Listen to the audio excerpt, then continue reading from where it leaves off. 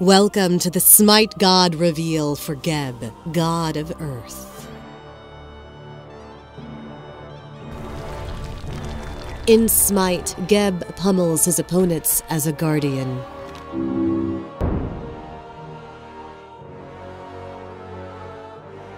Behold the rumble from the deep, for it is the bellow of rock and stone. A titan of immortal ages has awoken from fitful slumber to crush all who tread upon his realm. A lumbering giant, patient, deliberate, unmovable. He is Geb, God of Earth. When a mortal's heart is weighed in the halls of Ma'at, Geb sits among the gods in judgment. Those burdened with guilt and regret are claimed by Geb and dragged through the earthen crust to the underworld. Hearts free of such heaviness are taught words of power and ascend to the sky. Ah, the sky. It is but the one thing Geb longs for. In his eye, she is glorious sapphire, an unreachable object. But it was not always so. Once the earth and sky were as one, Geb and Nut, goddess of the sky, locked in a lover's embrace. Ra deemed their union unfit and sent Shu, god of wind, between them. In his rage, Geb thundered and broke the earth, but for naught. Nut was now forever out of reach.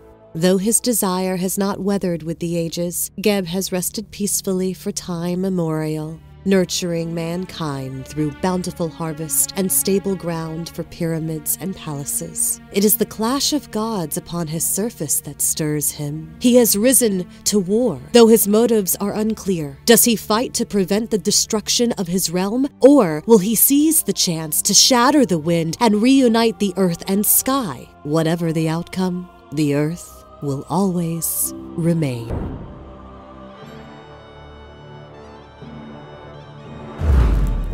Geb's passive is called Hard as Rock. Crits only do a percentage of damage to Geb rather than the normal plus 100%.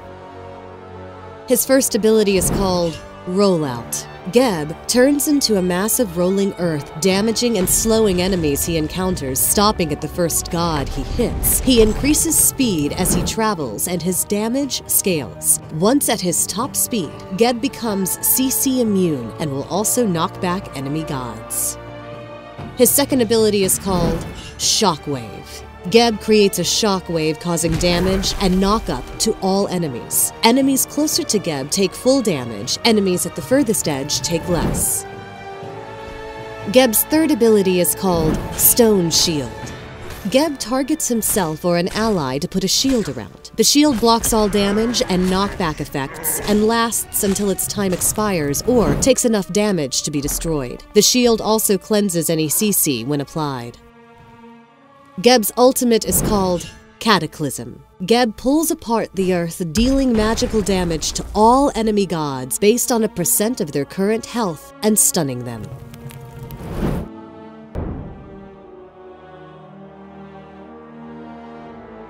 In this first fight, Geb and Apollo come in from the jungle. Initiating with rollout, Geb's knockback fails as Fenrir takes off with Apollo. Cleansing his ally with shield, Geb takes the kill with a deadly shockwave. In this second fight, Geb places Stone Shield on himself as he dives the Phoenix, knocking up Amu-Zankab and Sun Wukong with Shockwave. Geb gets an assist from Muzan as he takes down Wukong. In this final fight, Geb and his allies push the middle Phoenix, stunning all nearby enemies with Cataclysm. Geb continues with a shockwave at Amu-Zankab. An ill-executed blink sees the god of bees pummeled.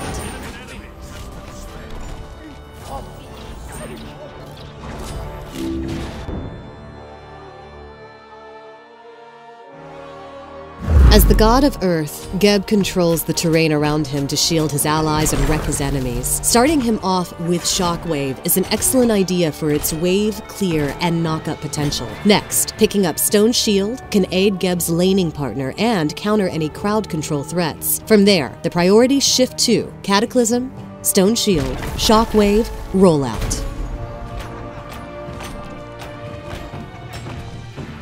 Hel and Amu-Zankab make their golden debut. Also introduced in this patch is the addition of a brand new arena map. Matches will randomly rotate between the traditional arena map and the newly updated nighttime arena. The traditional map's gameplay rules will remain the same, while in the newly updated map, the Manticore will spawn after every 10-player kills on a side. If your side can escort the Manticore through the other team's portal, you gain extra points.